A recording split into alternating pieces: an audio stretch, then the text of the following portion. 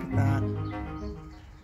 Oh, it's just so beautiful. I love this orchid. Just a simple big lip Phalaenopsis orchid. But I want to try something. I am going to see if I cannot somehow propagate this orchid by using some of the nodes that are available to me right here. Just a little clip, just a little video to see if this will work.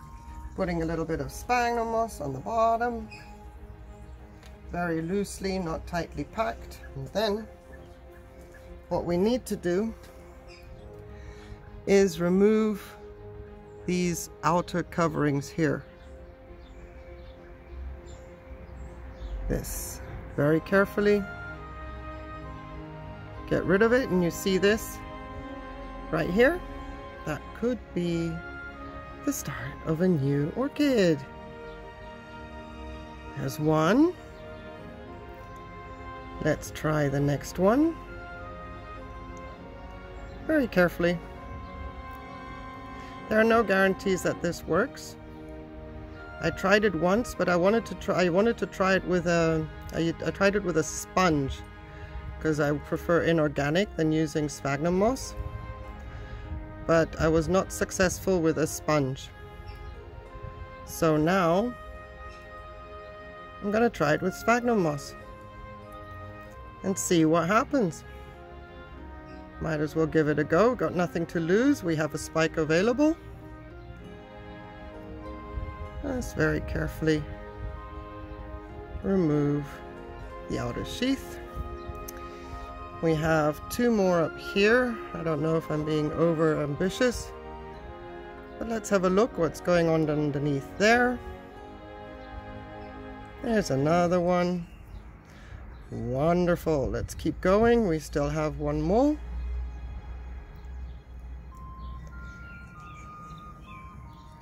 There's another one. So theoretically we could do 1, 2, 3, 4. I hope all that was in focus. And then the next thing that we do with these things here is cut them. Let's say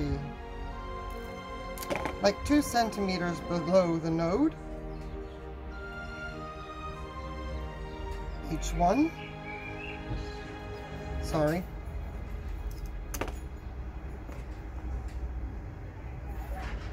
Two centimeters.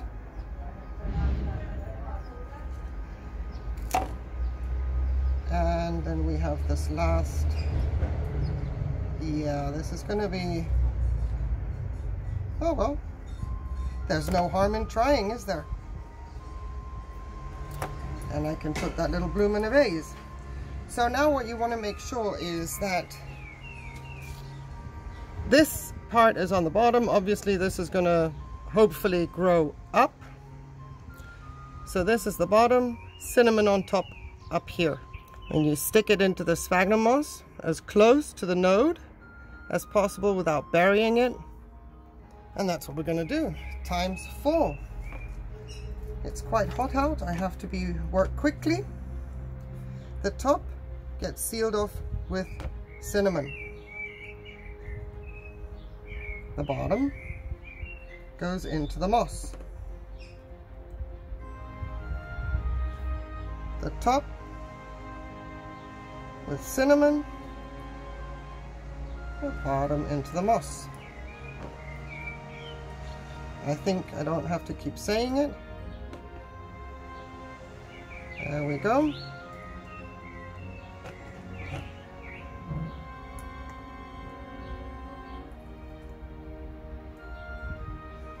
All right, there's that.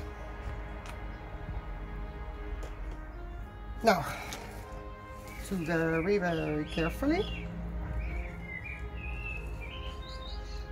surround everything with moss. as close to the node as possible without actually like burying it.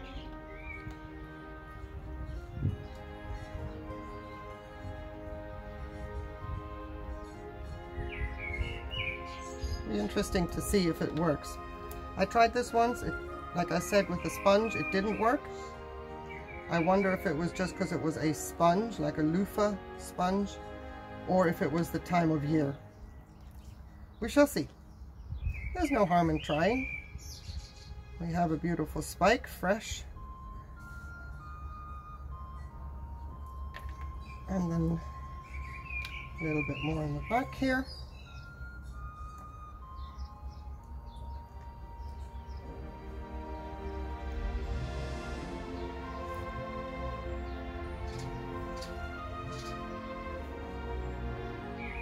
Oh, it's a bit fiddly.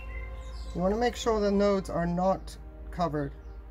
Close, but not covered. They need to be above the moss.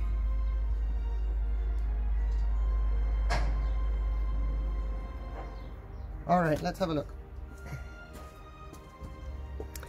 There's one above the moss. There's another one. Good position, don't blow away bag. This one we need to press down a little bit. There's that. A little bit more. And you are gonna stay wobbly, aren't you? There's always that one, isn't it? Always that one that has to jump out of the mold. And you can see this one here, its node is above the moss. And then what is left to do? To keep the humidity high in this bag, that's where this is going to go and live for a few days, weeks, maybe months. I take some sphagnum moss that is nice and humid and wet, and I put it on the bottom, like so. Make a little ring around it. And then all the little bits and pieces go inside. This is RO water. I don't want any mineral buildup in there. I just want humidity. And then this is what it looks like inside the bag. All the nodes are well above. Let me just double check. All the nodes should be right nicely tucked in there above the moss.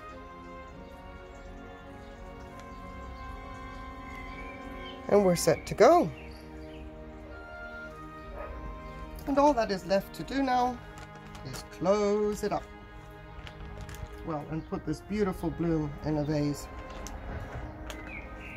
Close it up. Put it in a bright location, no direct sun. And then every once in a while, let some air in. And let's see if we can make little Phalaenopsis come out. I have no idea. It would be the first time. Maybe it was the time of year last time. Maybe it was the fact that I use a loofah sponge trying to stick with inorganic. But in this case, that's its home for a little while. Fingers crossed, we shall see. Thank you very much for watching. Just a little clip to have a little bit of fun. Everybody have a wonderful day. Take care. Bye.